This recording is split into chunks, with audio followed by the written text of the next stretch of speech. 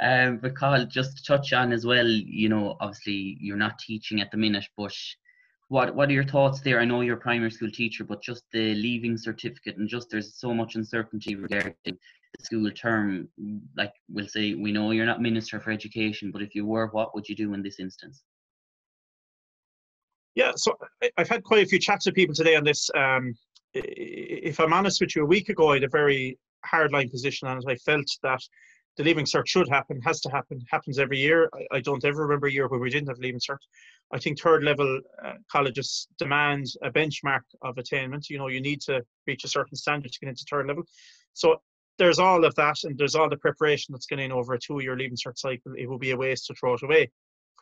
But just today, I had a few calls and emails, and I had more over the weekend from students and teachers who say that if they end up with an August Leaving Cert, that effectively becomes a 12-month academic year. There's huge mental strain on these youngsters trying to keep, a peak performance academically to get to that exam point. It's very hard to maintain it, and even there isn't any certainty it'll happen in late July or August. So the point is made to me as well by another Leaving Cert student that her parents, have only budgeted a certain amount of money for getting her to college and her accommodation. She was going to be fully relying on working 3 months over the summer to build up a bit of a war chest of money to take her to her first year in college. That can't happen now either. So I suppose my position on it has changed a little bit. What I think is we are, as a country, in a state of lockdown. I know the Taoiseach doesn't like calling it lockdown, but it is a lockdown of sorts until the first week of May. I think the right decision for the Minister of Education would be when we get to that first week of May to evaluate, what's ahead of us at that point, and it may have to come down to cancelling Leaving Cert, looking at aggregating scores from the mock Leaving Cert and Christmas exams. But I think if the curve we keep talking about, if that's continuing to flatten, if we're getting down to low levels of contagion, I think then they need to set it in stone insofar as possible that we will have a Leaving Cert. The students out there really want certainty. I saw the poll conducted in St. Cayman School. It's the uncertainty that's killing them at the moment. So I think when we get to early May, I think the Minister needs to call it at that point for everyone's sake. And as well, Cathal, your ex-colleagues in Páraic National School and all their counterparts in primary schools around the county and the country, they're finding it difficult as well. I can only imagine to be constantly, I know they had 2 weeks for Easter, but just to be uploading online, they're like yourself now that your phone or the email could be going the whole time. So it's very difficult for a lot of people in a number of different industries. Yeah, it's very difficult, and I certainly know, and I'm in constant daily contact with my old teacher colleagues and friends. There's not one of them look for sympathy anyway. I think the job is totally different to what it was a few weeks ago, but they're putting up content quite regularly so that students from home can check in.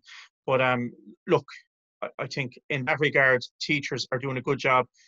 But let's be clear on this. They have a hell of a lot easier than someone who's going out there, going into one of our hospitals, putting down a 12-hour shift there. So what's also been really interesting, and I saw Minister Simon Harris reflect on this the other night on Twitter, is that there are so many other people in our economy that are now, the work they're doing is even more valued than ever. The hauliers, those trucks that pull up in Tesco and Aldi at night time and offload those groceries you need, the primary food producers, or farmers. I hope farmers will be really valued far more, I suppose, when we come out of this process. Our frontline, it's not just the frontline people at the moment. There's so many people. They're doing really difficult work. They have, like me, they've kids maybe locked the other side of a door or put out to the garden. But look, people have had to modify how they live. And I think I said yesterday on Twitter, I would rather see thousands of people metaphorically die of boredom than to see a few dozen people die of respiratory failure. So I think it's important that, someone on BBC the other evening said, this is like the Blitz when bombs were raining in London and, people hiding in shelters at night. It's nothing like that. Most people in Ireland, myself included, we've been asked to stay at home. We're, in fairly comfortable surroundings. We've adapted how we work. And by night time, when dinner's cooked, we can sit down and watch Netflix. Our way of playing our parts in the emergency is actually to stay at home. So, it does get tedious after a while, but look, dying of boredom isn't the worst thing. The main thing is here that the people of Clare, all 120,000 of them, come out of this in the best possible shape insofar as their health is concerned. And right now, I think we're playing a pretty good part. Our beaches seem to be being pretty empty the last few weekends. Same with our forest parks in Cracklow, etc. So look, what needs to be done is being done. There's another few weeks probably of that, pain, but it's pain with a lowercase p. And I think it'll all be worthwhile. We haven't had this spike that people have been talking about. We may not get a spike of COVID-19. It may just continue to be this kind of a mid-level plateau. But regardless, I think what the people of Clare are doing right now is paying dividends. And I don't mind working from home.